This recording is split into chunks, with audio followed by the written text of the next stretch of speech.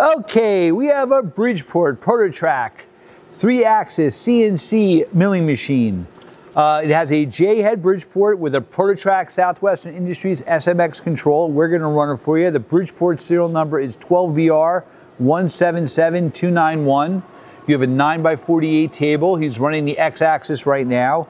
The X goes 30 inches in the X, 12 inches in the Y.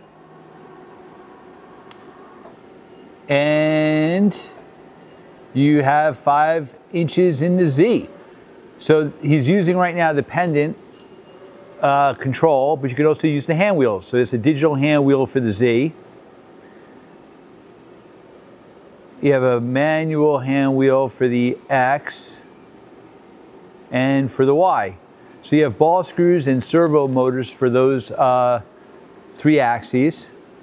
In manual mode, it's a digital readout. In programmable mode, it's control. Right now, he's running in the high range. You have 8 speeds from 80 to 2720, just like your classic Bridgeport J-head.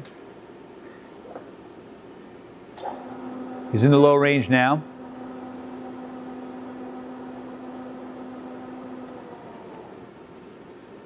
Okay.